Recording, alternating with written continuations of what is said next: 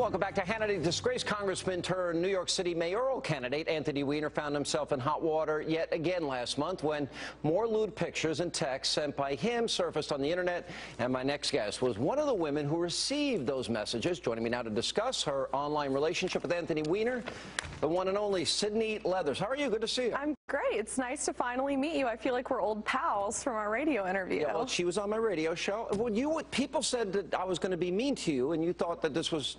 What did they say? You thought I was going to be mean. Why did you think that? Well, I kind of thought that you might attack me just because we obviously have some political differences. Right. But I will say, on the other hand, it's not surprising that you're nice to me because I'm taking down a Democrat. If I were going after a Republican, I think it might be a little different. You know, actually, I want good, honest people in government that aren't phonies. Do you? And that's both parts. Yeah, I'm sick of the So you don't like Senator David Vitter? You don't have a problem with him and his prostitutes? I do. And I think it's a fair point that you make. Thank you.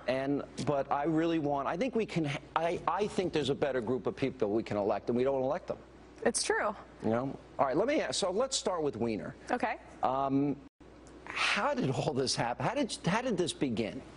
In 2011, I messaged him on Facebook chastising him for his behavior with the first scandal, and he did not respond for about 9 months, and when he did, he poked me on Facebook and then added... Explain poking for those that may not know, us old folks. Basically, poking is kind of a way to get someone's attention, kind of a flirty type of thing. Right, but you had chastised him. I did. All right, so But he also knew that I was a fan of his, so it was like a double-edged sword there. All right, so walk us through. Then what happens from there? Then 9 months later, he said that he was sorry that he let me down. He poked me, said he was sorry he let me down, added me as a friend, then started to compliment me on my appearance, on my political views, my writing, I mean, just anything you can think of. He's laying it on thick. How quickly did that evolve into what we now know it evolved into? Within days. Really? Yeah. Now, what are you thinking?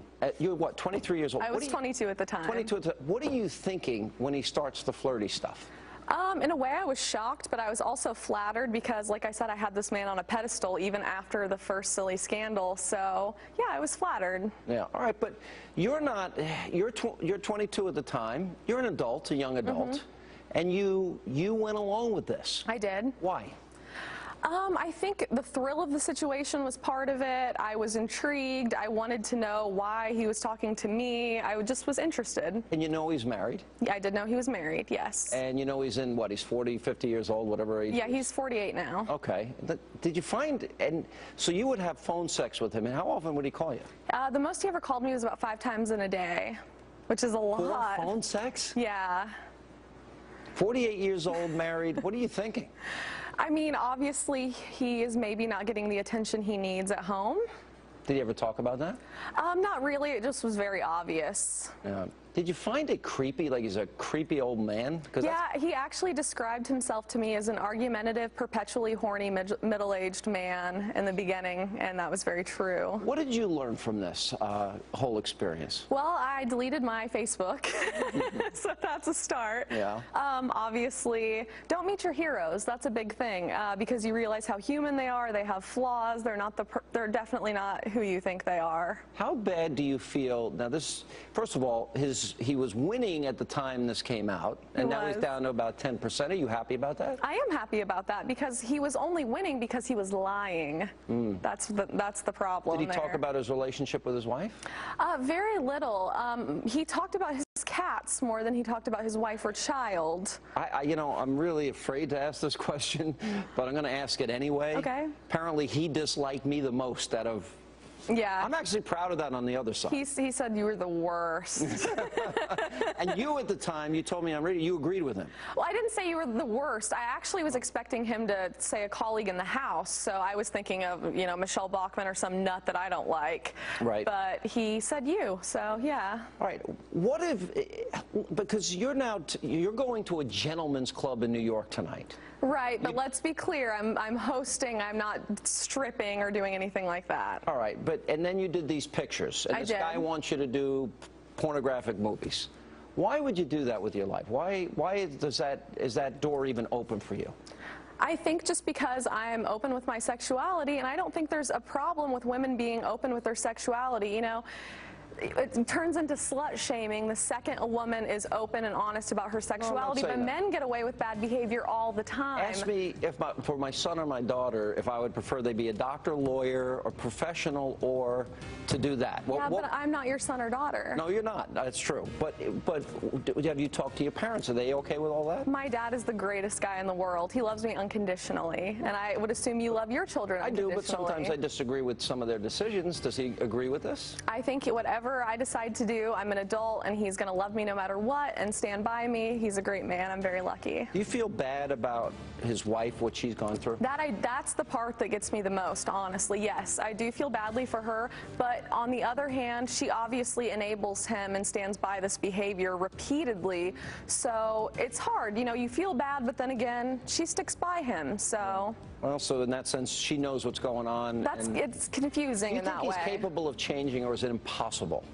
I mean, don't you think he would have changed when he got help the first time? That's a good point. All right, stay right there. We're going to come back. I want to play a couple things that Mr. Weiner said. We'll have more with Sydney Leathers right after the break. With Sydney Leathers, you said something in the break. I said to you, well, what will you think about if you do this pornography movie at 50? And what did you said? I said I might not live that long. No, you said you don't want to live that long. Why? I did say that. Crew? I just said I did say that. You did I wasn't say that. Denying it, yeah. But you want to live to 50, right? You want to live I don't know. Really? Really? 40? Maybe. We'll see. Really? We'll see. We'll do some Botox. Oh, my gosh. Don't go near that stuff either. All right. Anthony Weiner was asked about his wife. She's still involved in the campaign. Let me get your reaction to this. Is Huma still working on the campaign? She's helping out every day. Do you know what her role in Hillary's 2016 campaign is going to be? I do. And what will it be? I'm not telling you. All right. Did he talk about Hillary at all? No, he didn't talk about Hillary at all with me, but that doesn't really surprise me. And I think a lot of the time when we were speaking, Huma was probably with Hillary, so. There was a moment here, let me play this, where he drops the F-bomb when talking about New York City bike lanes. I want to get your reaction to this. I once made a joke when I said it to Mike Bloomberg, and this was in the height of a lot of the controversy about the bike lanes. You know, I said the first thing I was going to do as mayor was hold a press conference tearing out there's the internet, right? Tearing out your bike lanes. And it was a joke. Is there this side of these politicians, in this case Weiner, that everyone would be shocked to know? Yeah, and oddly enough, I kind of enjoy that side of him. Oh, my God. All right, have fun at the Gentlemen's Club tonight. I will. Thank you for being with us. You have fun on Fox News. I will. Thank you for coming.